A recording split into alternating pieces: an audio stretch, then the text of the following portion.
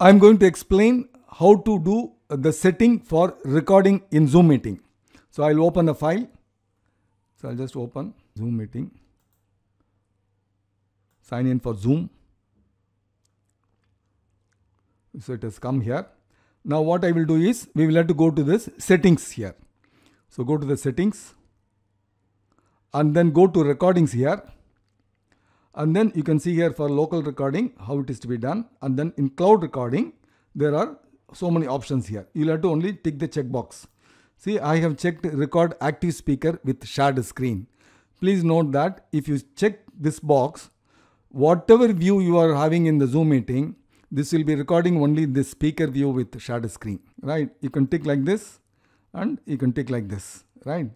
So if you tick like this, all the things will be shared, but the thing is it will take more storage. So record gallery view with shared screen. That means all the participants will be visible in the file.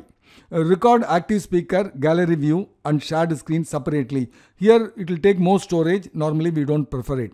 Record audio files only.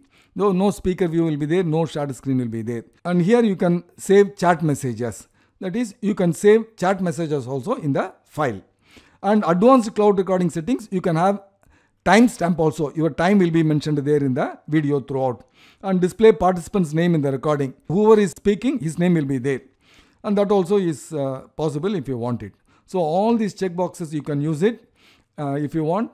And the simple thing is record active speaker with shared screen, which will be more useful here. That is what I will do it. You will also prefer the same. You can start recording. In whatever position you keep the screen, it will be recording only as per this setting. Right? So your different participants can view in different ways with a speaker view or standard view or full screen view or gallery view. Any view they can do it, but recording will be done only in this particular setting. I hope this explains how to use recording setting in Zoom meeting. Thank you very much for watching.